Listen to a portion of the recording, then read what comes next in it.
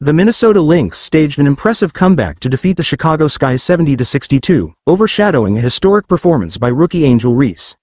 Reese made headlines by breaking the WNBA's single-season record for consecutive double-doubles, marking her 10th in a row. This achievement surpassed the previous record held by Candace Parker of the Los Angeles Sparks, set in 2015.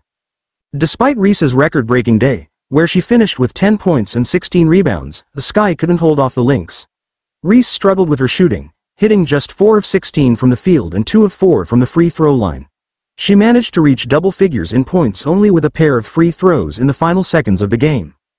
Kayla McBride was instrumental for the Lynx, scoring 16 points and adding 5 rebounds and 5 assists. Napheesa Collier also shone, contributing 13 points, 11 rebounds, and 6 assists, securing her 11th double-double of the season. Alanna Smith added 11 points and 7 rebounds to bolster Minnesota's efforts. The game saw the Lynx trailing 51-42 late in the third quarter after a jumper by Chicago's Kennedy Carter. However, Minnesota closed the gap to 5 points by the end of the period, thanks to a buzzer-beating jumper by Collier. In the fourth quarter, Minnesota's defense tightened significantly, holding the Sky to a mere 5 points while they scored 18. A critical moment came when Courtney Williams converted a three-point play, putting the Lynx ahead 61-59 with just over 3 minutes remaining. McBride then sank 4 consecutive free throws, helping the Lynx maintain a 2-possession lead in the game's closing moments.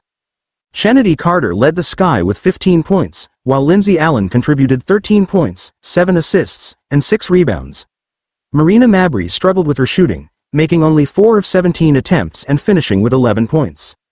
The Lynx, who improved to 14-4 and solidified their lead in the Western Conference, were coming off a surprising loss to the last-place Dallas Wings.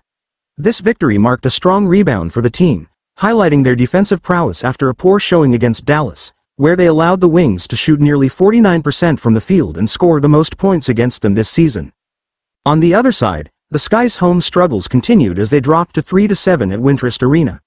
Despite Reese's record-setting performance, the team couldn't secure a victory, reflecting ongoing challenges in their season.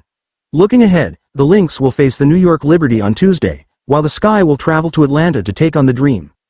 Both teams will be seeking to build on their performances and address the gaps that have defined their recent games.